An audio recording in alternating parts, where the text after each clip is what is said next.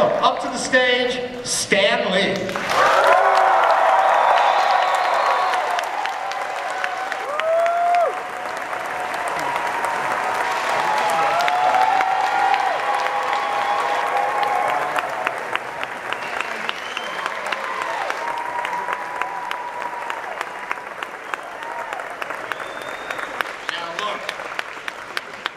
Traveled a long way to come here, so entertain me.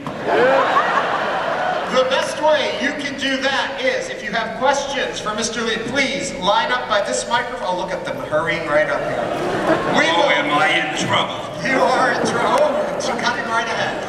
I have been told that you enjoy getting questions from the audience. That's a lie. Well, you're going to have to put up with it. Let us begin. One day I want to come and ask the audience questions. That's what I'm going to do next time. I will give you one rule of the road. Please say your name and then ask your question clearly. Hello, Mr. Stan. My name is Alejandra. And my question is, have you ever regret creating any of your characters?